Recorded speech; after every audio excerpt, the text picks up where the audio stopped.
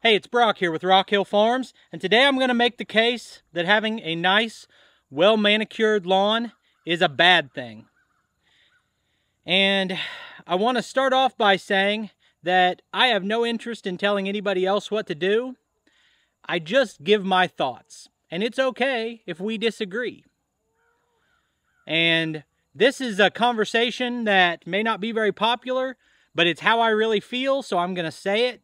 And it's kind of driven as a reaction to some comments that I've been getting on one of my popular videos. So I've got a video where I dug a swale to the pond. Well, I've got a bunch of videos about digging a swale to the pond because I've done it 3 times running to the pond and once running away from the overflow. But in that video I said, you know, these work great once grass grows over them. They said, you better seed that right away. And I said, oh, it'll come in on its own. I said, oh no, weeds will come in on their own. Well, it's the same thing to me. I'd rather have weeds and native grasses across it than a monoculture lawn. And there's several reasons for that. Now, before I get into talking about why I don't want a lawn, I want to make a caveat to this because I don't want to insult anyone.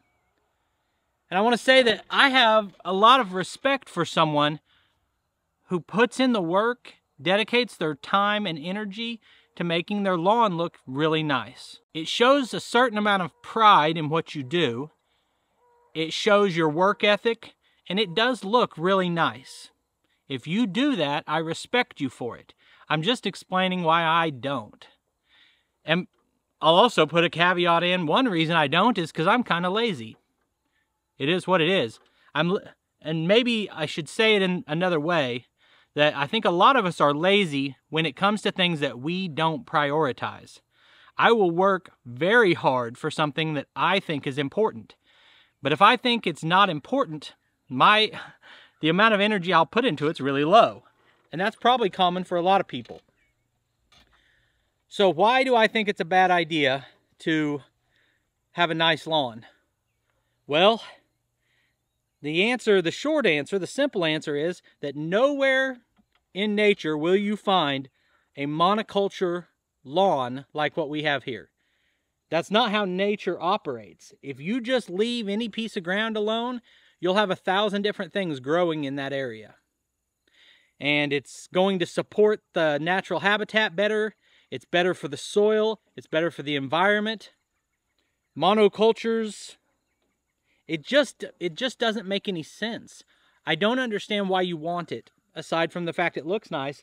But, like, what's behind me is just a mix of everything. We've got stretches of our lawn that are full of clover.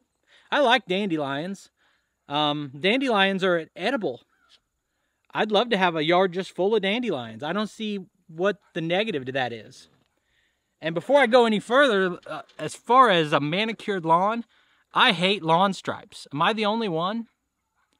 I'm in Facebook groups about mowing because I do a lot of mowing. I review mowing products. I used to do mowing as a side business.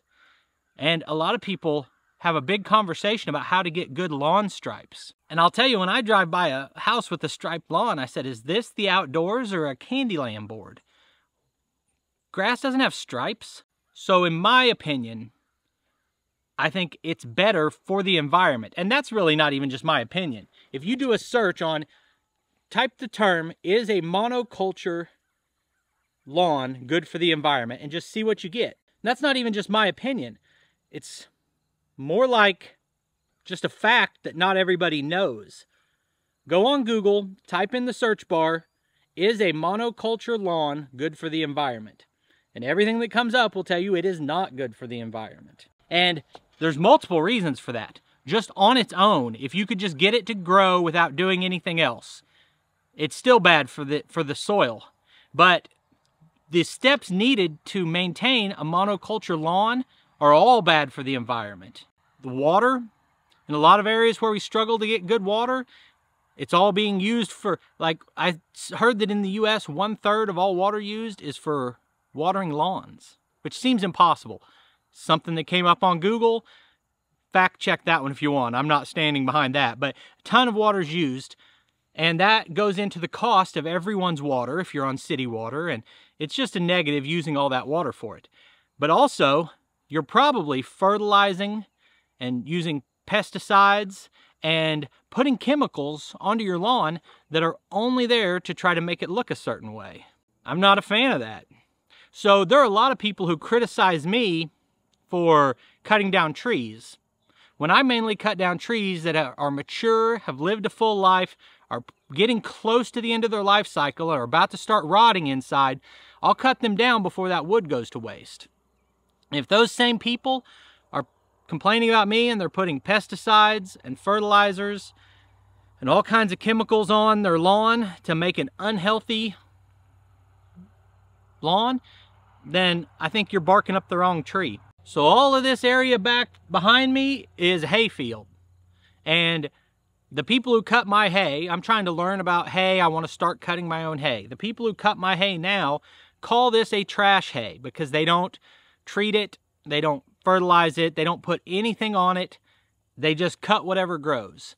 And I'd like my yard to be the same as that field, except a little shorter. That's my opinion on it.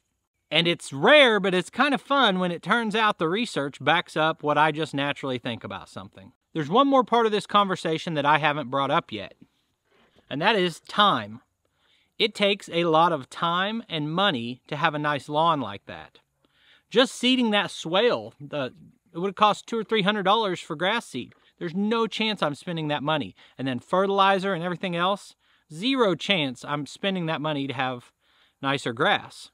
And if you want to, I don't care. But every bit of money you have, picture it in one pot, and you can spend it in different places. Everything that you spend on your lawn is something you can't spend somewhere else. So you need to be putting that at a pretty high priority to spend the money on it. And same thing with your time. Someone who works that hard, I applaud their work ethic, and I say, man, they keep a nice yard. But there's something else that they're not doing. Now that might just be sitting in front of the TV and eating Cheetos, but it also means that they're not, out there playing with their kids or whatever else. There's something you're giving up. You're not working on another project, or you're not spending time doing a hobby. I guess that is your hobby. So for me, every time I see a nice lawn, I think, man, what else could they have been doing? I also think there's a happy medium, because I let mine get pretty rough, and I don't do the weed eating often, and I let certain patches get overgrown because I haven't cleaned up a mess over there or whatever. So with everything, there's a good happy medium between one extreme and the other, and that's probably where we should all sit. So just a rant video, just my thoughts.